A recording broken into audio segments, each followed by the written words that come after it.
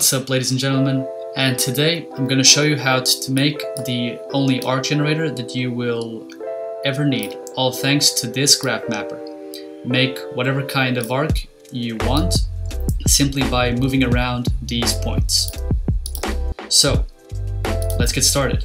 Okay, so let's start off with a curve. I'm going to place it here. Next, a brep to serve as our wall.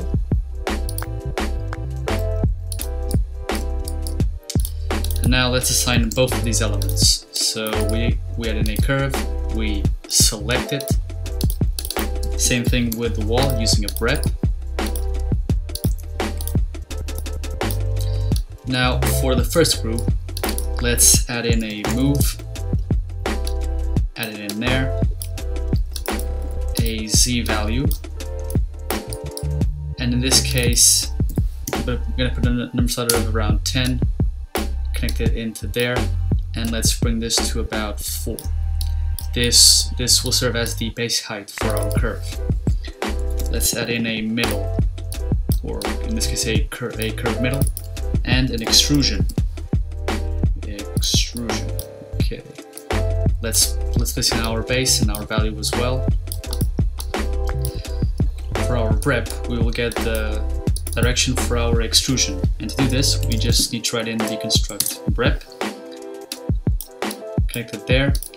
Let's get ourselves a list item, place our edges there. As for the index, number slider of a value of about 10, and here you want to make sure you're selecting one of these edges that represents your wall thickness, and usually the number 4 works best for me, so we're gonna go with that. Next, get an STL line and go direction, length, and then using any vertices into our start point. Let's bring this into a group. I'm gonna call this one direction. Let's set up our endpoints. Bring in our geometry. Let's add in a line.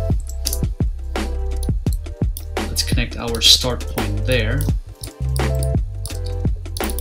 And now let's add in a rotate 3D. Let's place the endpoint into our geometry, and let's bring the midpoint here into our center. The geometry goes into the endpoint, and as for the axes, let's use our STL line down here. And we should get a line like this. Nicely done.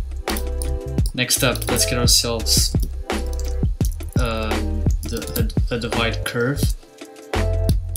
Connect it into there, and 10 points should be about enough for this operation. Let's group this up here. Let's name this arc baseline.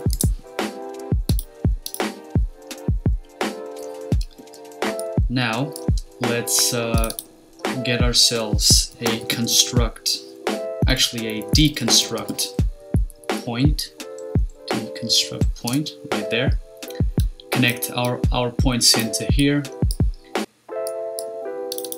Next, we get ourselves a remap numbers. Let's copy and paste this item over here. Let's get ourselves a bounds. And let's bring our Z component into both of these here, like that. And let's bring our domain here into our source value. Now we can get ourselves a graph mapper. Place this into there, and then the output values into our value input of the remap component. Let's bring our domain into our target, like that. And now we can get ourselves a construct point. Bring this value into here, and now let's also connect the X and the Y value. The Z value is the only one that really requires us to make any kinds of changes whatsoever. tidied this up nicely. And now to see the curve transform, I'm gonna first test a Bezier curve.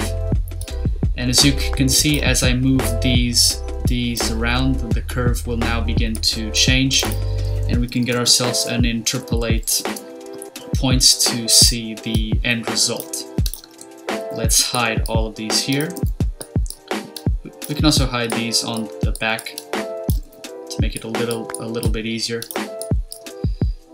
Okay, and as you can see here, as I change this curve, we can now make whatever changes we want.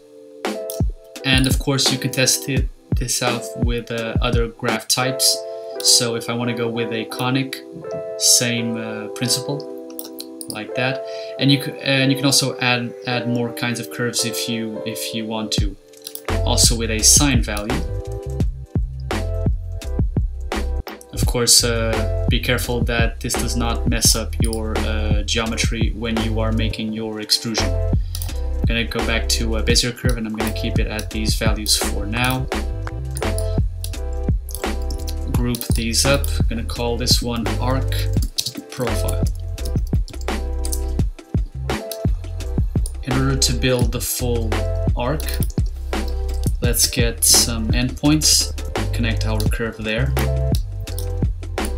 Let's also get ourselves a line, simple line.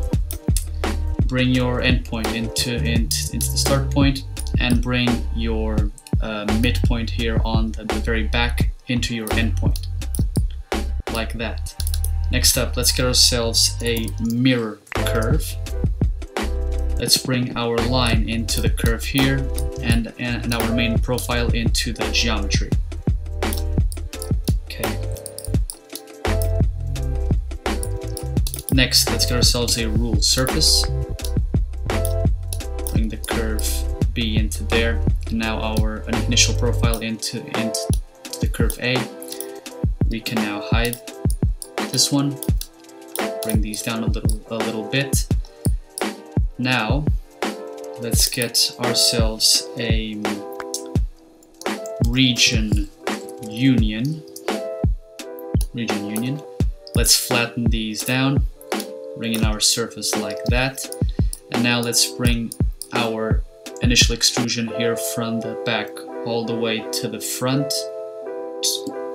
And with your shift key, join it into the curves. We can now hide these. Okay. Now let's get ourselves a boundary surface. We want to keep this silhouette completely flat. And now to make the extrusion into our wall, let's join our new surface into the base, and let's pick up on our STL line here on the very back and join it into our direction. And this should give us the full extrusion of our new arc, which then we can change and adapt as we see fit. Let's group these values up. This one's going to be the full arc.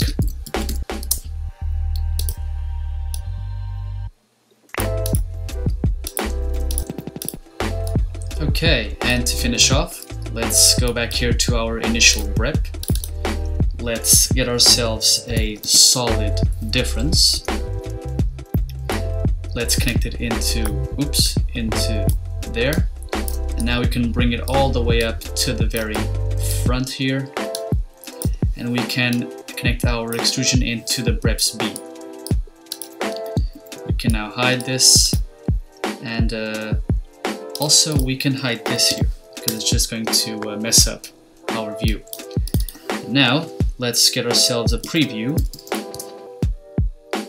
place it into there, and get a color swatch. Make it there. Let's give it a 50 hue. Accept. 50 hue. Accept. Okay. We can now hide this one here, and that's how you set up your ultimate arc generator. I'm going to call this one result. So now if you come up here to your point at the very end of your curve, you can then easily make the adjustments you want on its length. If you go back here, you can easily adjust its height. So, for example, 3 and maybe 5. Okay, and the most important of all, adjusting the curve. And you can essentially do any curve you want just by changing this graph mapper. Okay, hope you've liked this tutorial. Do not forget to like and subscribe, and I'll see you here next time. Cheers!